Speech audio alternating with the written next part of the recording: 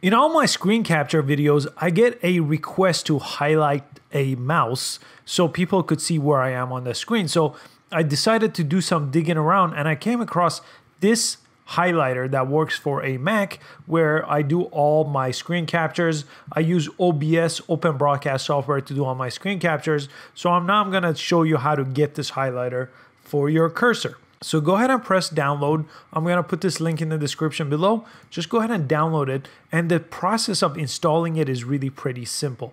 Once it gets downloaded, I'm gonna go ahead and open that download. And my file has been downloaded. If it doesn't, just restart the download here with this link. I'm gonna go ahead and open the zip file. And I'm gonna double click to open it here. I'm gonna press OK.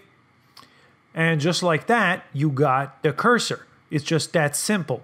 So with the highlighter now, I'm gonna just either search for highlighter, or since I just opened it, I'm gonna click it on the bottom. And up here, I'm gonna just click highlighter and go to preferences so I can make some changes. And it's really simple. These are all the changes you can make. Turn circle off after mouse click. You could change the color. I'm gonna just change it to red. So I'm gonna go all the way over here. You got all the colors to choose from. I'm gonna press OK, and now it's red. You could change the circle size. I'm gonna actually decrease it so it's not as big. That's about a good size. You could change the thickness of it. So I'm gonna make it a little more thick.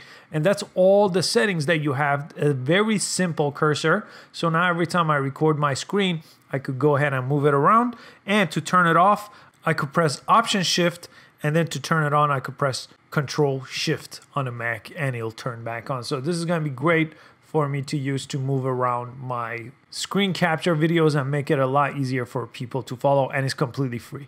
I hope you found this useful. Please give it a like and subscribe to this channel for a lot more tech videos just like this one, and I hope to see you in the next video. Thanks so much for watching.